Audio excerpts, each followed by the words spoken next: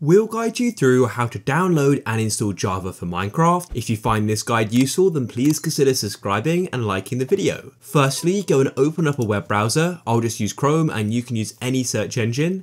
And then let's go and search for Java, just like so. And make sure you go to java.com. and wait for it to load. A big shout out to Apex Hosting for sponsoring this video. They're my go-to server host. They've got so many awesome features like one-click mod packs, DDoS protection, 24/7 servers and support, which is super useful, and there's instant setup and so many other awesome features. There's a link in the description and in the pinned comments, so you can come and check them out. And at the moment, you can get 50% off monthly plans, so it's worth checking them out. But for now, back to the video. And literally just click on download Java here. So it will go and take a moment to load and then press on download Java again.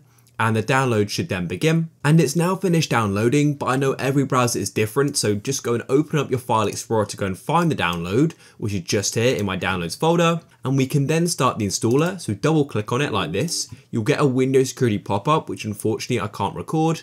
And then we can go and press on install like this. Make sure you agree to the terms, I already do, and then just wait for it to install. Once it's finished, you'll get this pop-up saying it was successful, and you can then press close. So now what we can do is try using it. So I'm guessing you're trying to go and run something like Optifine or Forge for Minecraft or another type of jar file. Here's Forge, which is the jar file, which is a mod installer for Minecraft. So what you need to do is right click on it like this and click on open with, and then go across to choose another app.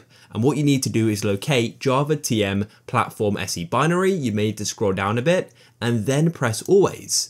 And then it should go and run the installer using Java and it should work. Now, I know for some people this may not be working. If this is the case, we may need to do something called a jar fix. So all you need to do is go and open up a browser again. I'll open up Chrome and you need to go and search for jar fix, all one word like so. And then it's by this website here by a guy called Johan. So I'll go and click on it. And you may be wondering what jarfix is. Well, what it will do is it's going to reassociate jar files with Java. It's super good and it's pretty straightforward to run. And so to download it, come down to the solution and you can then press on jarfix.exe like so, and it will then start the download.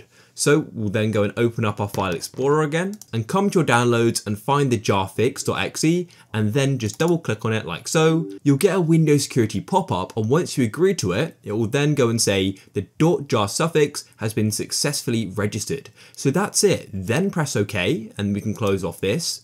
And what you want to do is come back to that jar file just here, and you can right click on it, press open with, press choose another app and try running it with Java platform SE binary again, press always, and that should go and fix the problem.